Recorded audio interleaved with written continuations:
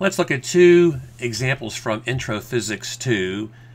These are covered in the first year of physics sequence, the 1 year, and we're going to first of all consider a constant electric field. So let's do that here. And your force is given by Q times the electric field. The electric field here points upward. Think of this as a negative charge plate and a positive charge plate down here. So the positive charges want to go upward. We're going to send in here a particle that has mass m and q, which is positive, so that it will drift upward. We're going to come in here to the right with initial velocity v0, and this is our origin xy equals 0, 0 right there. So we have Newton's law, F equals ma. For the x direction, it has a zero force since there's no electric field in the x direction. We have electric field in the y direction, so the test charge q times E is equal to the mass times the acceleration upward. So these are equations of motion, and our initial v at time t equals 0 when it's right there at the origin is v0 in the x direction. So v sub x equals v0 all the time, because if you integrate this, you get that the velocity in the x direction is a constant, and since it starts off at v0, it stays that constant all the way throughout.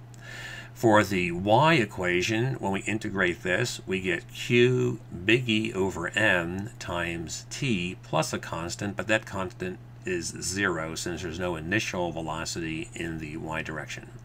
Then we integrate again to get our trajectory, and if we integrate this, we get x naught, which is an overall constant, plus v naught t. So just think of integrating this constant v naught, you get v naught t plus a constant, and the constant is x naught, because when t is 0, that's when you find your initial position x naught right there at the origin. We'll take it to be 0 and make it even simpler, and it'll go away.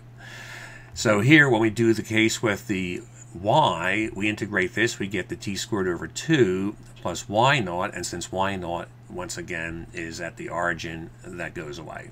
So there's the equation for the x and the y, and that gives you the parabola characteristic of constant fields, and you did something with the trajectory in the gravitational field where you go falling down instead of going up, and you had similar parametric equations.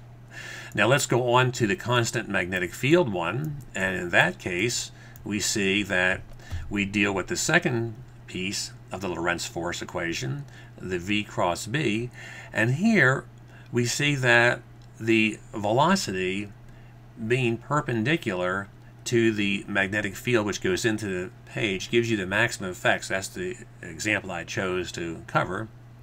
So V vector cross B vector is simply VB, since you have a 90-degree between the vector and the magnetic field. So if you cross V with the vector that goes into the page, you proceed toward the center, and since you proceed toward the center, you have a centripetal force, and the centripetal force means mv squared over r. That's your acceleration, the centripetal acceleration, v squared over r.